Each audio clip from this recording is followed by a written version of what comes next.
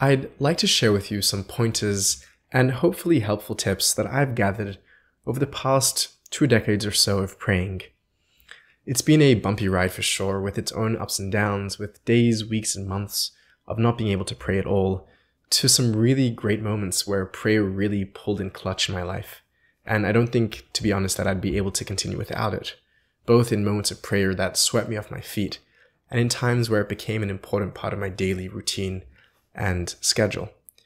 This isn't the time, nor perhaps the place, to share my personal journey with prayer, or where I'm currently at in my own prayer life. But what I would like to do is to share some tips and advice that I've gleaned over the past few years of praying in the hopes that they might be helpful for you, together with a bit of a practical guide into prayer. The first thing that I'd like to say is that I don't think that one needs to be particularly religious, whatever that word means, or even believe in God, again, whatever that word means, to engage in prayer.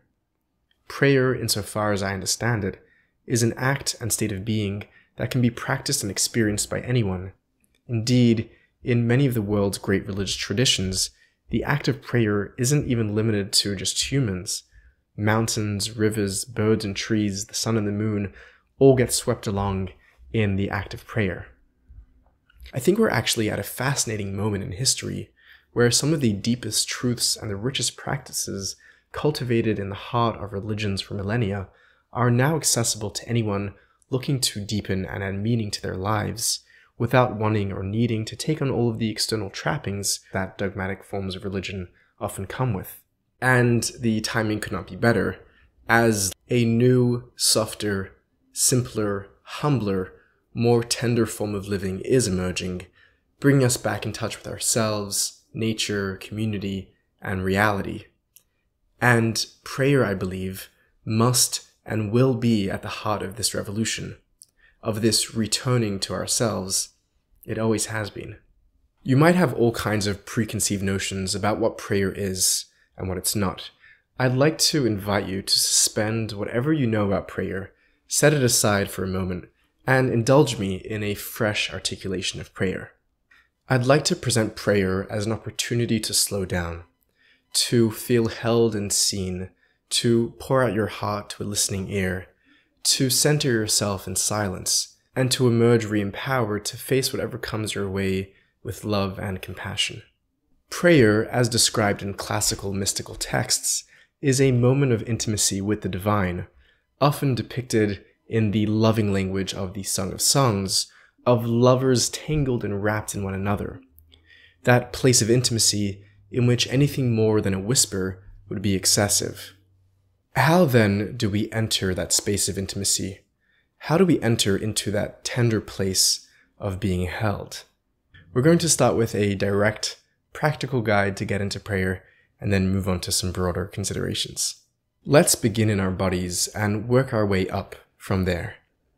First, choose a quiet place where you'll be free of distractions. Dim the lights, put your phone away. Sit down on your bum, straighten your back, keep your eyes open or closed as you please. You can wrap yourself in a scarf or a shawl and create a little prayer cocoon for yourself. Put your hands in your laps, open palms facing upwards. Create a posture of receptivity in your body, which you should be able to feel. Now, slow down and breathe. Deep and slow breaths. This modern world spins very quickly. Prayer is not of this world. Prayer is slow. Slow down. Feel your breath as you inhale and exhale slowly. Bring your attention to the way that it feels in your chest, to the rise and the fall of your shoulders as you breathe. Feel yourself in that rhythm of nature. Let your inner tide roll in and out with ease. Let your trunk sway with the wind on your lips. Feel yourself as part of the sway of nature, because you are.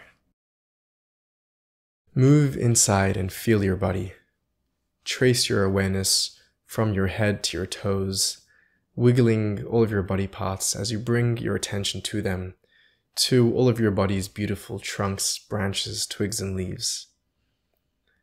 Next, bring your attention to your senses, to your miraculous sight, sound, smell, taste, and touch. What can you see right now? What can you hear in the silence? What smells are tickling your nose? What can you taste in your tongue and feel on your skin and fingertips? What does the full richness of this present moment look, sound, smell, taste, and feel like? Next, bring your awareness to your mind itself. What arises in the theater of your mind in your slow silence? Turn your attention inside, without fear or judgment. Lovingly and gently watch what naturally arises for you. It might be an emotion, a thought, a sensation. Invite yourself to gently examine the contents of your inner world. You'll likely find that your mind will begin to wander. When you notice it being carried adrift by boredom, distractions, and disturbances, just gently bring it back again and again to your breath, your body, your sensations, to a specific thought, object, image, or words, whatever you're wanting to set your attention on. The important thing is not to identify with what's arising. You are not your thoughts. Don't fight them and don't cling to them. Just see them, witness them, and gently let them pass. Let your mind return to its former silence again and again, as many times as you need.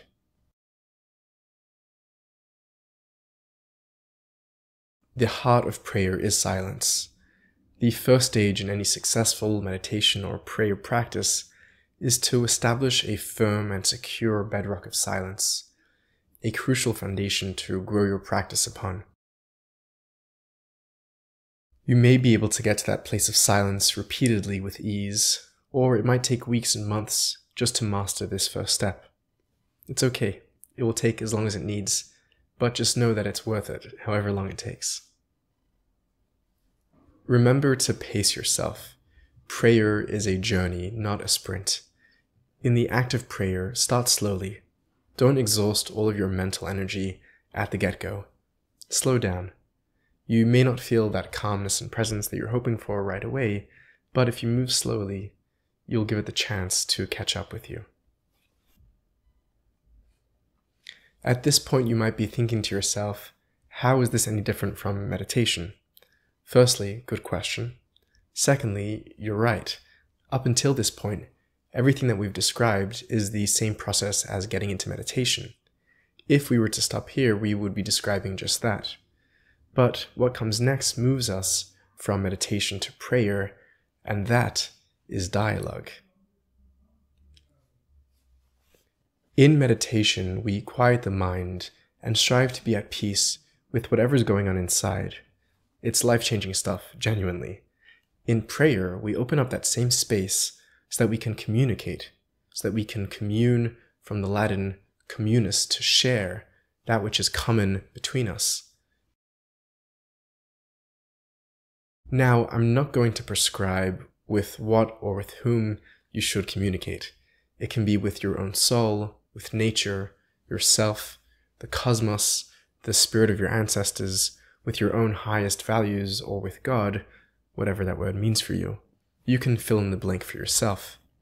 The main point is that you should feel that there is someone or something with which you can converse, communicate, speak and listen, hear and be heard by, to talk about and share what's on your heart and mind, even if it's just yourself that you're speaking to.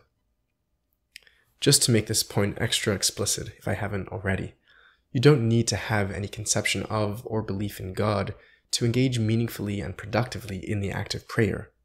Don't close yourself off from an exceedingly beneficial human technology that has survived the test of time and proved to be pro-adaptive for millennia across cultures just because some of the firmware feels like it might need upgrading. What do we say when we enter this dialogue? The canvas is yours to paint. I'm not going to tell you what to fill it with. But if I can, I'd recommend starting out with gratitude. Begin by enumerating and articulating all of the things that you're grateful for. And be specific. Go slow and be granular. Cultivate that attitude of gratitude. It will do you wonders. If you're struggling to find what to be grateful for, you can start with some of the most basic things. You can give thanks for your beautiful body and the miraculousness of its every function: breath, digestion, perspiration. You can give gratitude for your soul, if that's a word that speaks to you, for your inner child, for that part of you that is pure and innocent, unsullied and unsullyable. You can sink into that place inside yourself that is miles deeper than any of your pain, trauma, sadness, loss, or fear. That pure core that wants the best for you and for all that you encounter. That part of you that never learned how to hate, that never lost faith in yourself and humankind. The Jewish day begins with a prayer that goes like this: O God, the soul that you placed inside of me is pure. It is you who formed her. It is you who breathed her into me, and it is you who placed her in my care. This is a really important place to begin prayer from a knowledge that you're okay, you're good, you are loved. All of you, your dark and your light, your successes and your failures, your messes and mistakes, all of you is loved. From here we can begin to pray. You can pray with a script, or you can freestyle it. You can pray with a song, a melody, or a mantra. Whatever helps you pour out your heart with your words and with your silence in that labor of love that we call prayer. After expressing your gratitude, don't be shy to express your lack, your needs and desires, if that's what's coming up for you. And here's where things can get real. We spend so much of our time and energy keeping face, holding it together, not allowing our weakness and fragility to show up through the cracks, even to ourselves. Prayer strips us of our pretenses. It invites us to show up authentically, to really feel and verbalize our pain, absence, frailty, fear, insecurities, and anguish. In prayer, wrote Amy Boniface, we lay before God our suffering, our rags, our filth, our fatigue, our nakedness, our hunger, and our misery. Let it all out. If you can dance like nobody's watching, then pray like only God is listening. This is the real work, the labor of prayer, the challenge to show up as honestly and authentically as you can. If you can do this successfully, you may find this as cathartic as an hour of therapy or journaling. Sometimes, or even often in prayer, you may not know what to say or how to say it. And that's okay. In fact, the central prayer of Judaism begins by admitting that we don't really know how to pray. It begins by asking God to teach us how to pray, by asking God to pray in us, with us, and through us. We say, God, open my lips, so that my mouth may utter your praise. Adonai sefasai tiftach, ufi yagid tehillatcha. Our words then become God's prayer. And prayer is not only about finding the right words to speak, it's also about learning to listen. In the silence of prayer, we can make space to listen to what God, or our own highest values and aspirations, want us to hear, if we can quiet the internal and external noise for just a moment. In my own experience of prayer, I find that that which I call God likes to play a game of hide and seek with me. At times my prayers feel warm, orange, soft, kind, cozy, and present. And at other times they're heavy, bleak, dark, dry, blue, and hollow. Through it all, prayer becomes a playful struggle in which I attempt to feel the presence of your absence, in the absence of your presence, to riff on Simone Weil. But it's okay, you're a God who likes to play, so I'll play along. It's important to note that prayer is not only in the finding, in those moments of bliss and presence. Prayer is also the looking, the searching, and the seeking. And that's the value of having a consistent prayer routine that we try to stick to, so that even when it doesn't feel like it's working, we still put in the work. And with that, we get two types of prayer.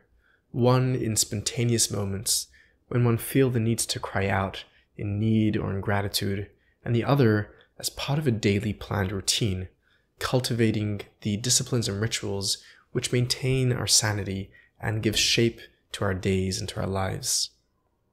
If you're looking for a daily prayer practice, I might suggest trying to pray once with sunrise to begin your day, a second time in the middle of the day to pause in the middle of everything for a moment, and a third and final time at the end of your day to take stock of the day that was and to set intentions for the day to come.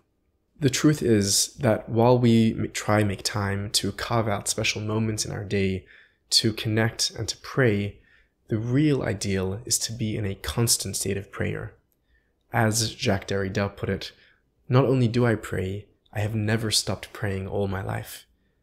And as Etty Hillesum wrote in her journal, from within the valley of the shadow of the Nazi death camps, my life has become an uninterrupted dialogue with you, O God, one great dialogue. When we're able to embody a perpetual state of prayer, our lives, in effect, become a prayer. We no longer merely pray, we become prayer. Prayer is a rebellious act, an act of defiance in today's busy, noisy, and utilitarian world. Prayer is not about escaping reality and removing us from the world. Prayer, when done right, can instill within us a deep inner calm, preparing us to face the storms of life. Prayer grants us an eye to see reality under the aspect of eternity, to quote Spinoza. From prayer, we can come away with a deep compassion and love for all of existence. In the deep solitude and silence of prayer, we can find the gentleness necessary to truly love one another, to quote Thomas Merton. It is in prayer that we discover that the love of God and the love of our neighbor are truly one and inextricable, to quote the Bible. In prayer, we surrender ourselves from a narrow self-obsession to an expanse of care for all of reality. Prayer is a meditative, therapeutic process to soothe the spirit and heal the mind, to redeem the soul, balm the body, reunite God, and repair the world. Prayer has the potential to restructure our reality, to take us from an exhausting, lonely, and anxious world of separation, isolation, and alienation into a deep, slow, silent dialogue with God, nature, being, and reality. Prayer is nothing more than an encounter with reality itself and the attempt to live in alignment with it. In prayer, we heal a divided, fragmented, and disintegrated psyche and the estranged, shattered, and conflicted world that it creates. In prayer, we create a quiet, soft mind and a kind, gentle world. In a world where God no longer speaks out loud to the prophets, instructing them in thundering silence about how beautiful this world could be if only we were able to focus on what really matters, to get away from all of our idols, and to love the stranger, protect the widow, and support the orphan. In the absence of prophecy where the gods spoke to us, we engage in prayer where we talk back to the gods, or to whoever's listening, to remind them what we're here for, to remind ourselves that we're here to love one another like ourselves, with all of our hearts and with all of our might. This is the invitation of prayer. And when enough of us join in together, we can create a world of prayer. Keep seeking.